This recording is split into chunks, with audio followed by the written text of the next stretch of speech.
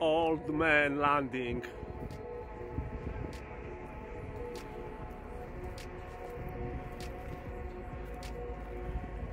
Retard. Perfect! Did you enjoy this flight? I'm pleased with that. Hello. Hello. Hello, my beauties. Oh, I think that's got to be my best landing ever. Considering your age, yes. Hang on, I can't hear. Considering your age, yes, it was very good landing. My age, 73. 73 and a half. Cheeky bugger. See you later. Thank you, Michal, for that short interview. Very good. Anyway, this is a bit of footage I thought I'd include because it's a very tight field here. We've got a motorway in front of us, shown on right on the map there, and we're heading towards it and we need to take off. I had a bit of a wobbly fit, but Chili just said just close your eyes and sort of imagine you're down at your home field in Wingland and just take off and you'll be fine. And sure enough, halfway across the field we sort of alighted the ground and turned to the left over towards a supermarket, which is a little bit sketchy, but turned round and flew off into the sunset. So this was our last flight in Spain, just heading off there, forward launch, no wind. There you can see on the map we're going to sort of circle round and we're going to fly over a castle, which you'll see in a minute, and up to the coast. We're going to be rather careful not to get any complaints because the airfield's in danger of being shut down. And then we're going to fly back down south along the coast and then go back inland, and we can fly as low as we want as long as we're not close to the airfield. That beach over there, we were asked not to fly over that at all. And what a beautiful day. Now, this is the castle. Now, it looks quite old, but in actual fact, it was actually built in the 80s in the instruction of Margaret Thatcher to Norman Tebbit. They were sort of anticipated the poll tax riots, and they needed somewhere to put all the rioters. So Thatcher had it built. Quite an impressive structure. Now we're starting to get there.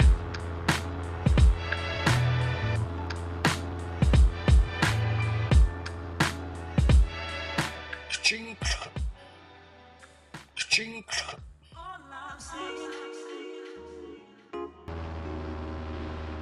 So here we are now, reaching the coast. Lovely beach there.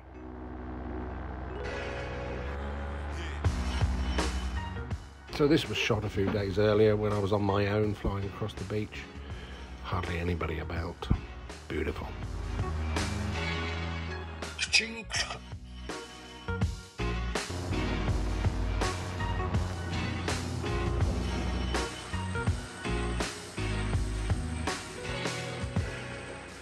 Chink.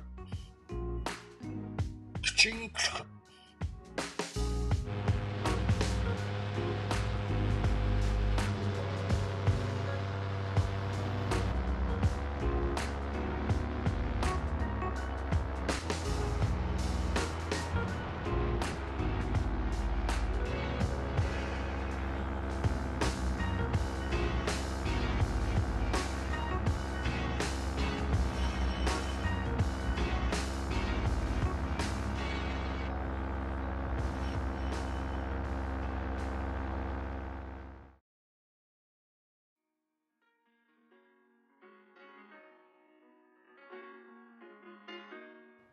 So finally we get to the end of the 2-hour flight and can go down and foot drag.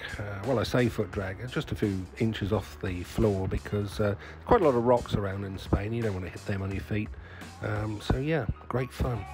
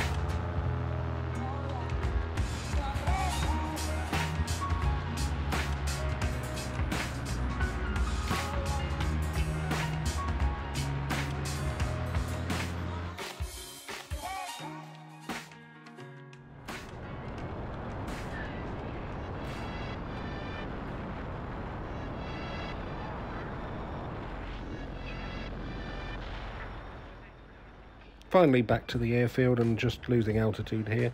You can see there's a 3-axis plane just taking off, doing a touch and go. It's also the owner of the airfield instructing someone, so trying to interlace with that before landing.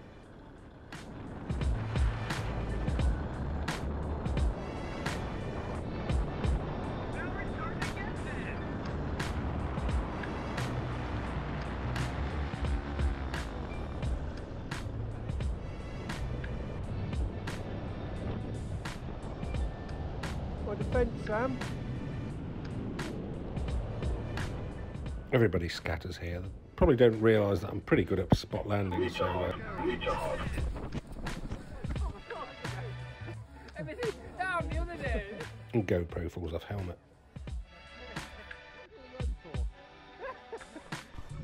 This here, look. I think you should fasten that on better.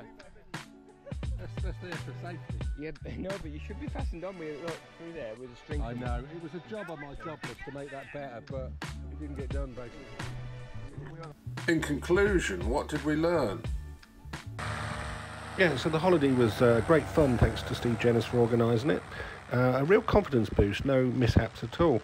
This is footage I took in France of Chile doing a perfect foot drag over undulating field. It's actually a runway. Great throttle control there. You know, those who varying the throttle all the time, they haven't got the skill. Anyway, that's on a warp and a bulldog.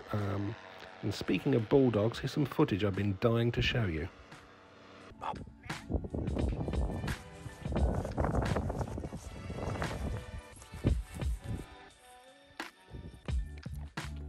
Now that's what I call taking the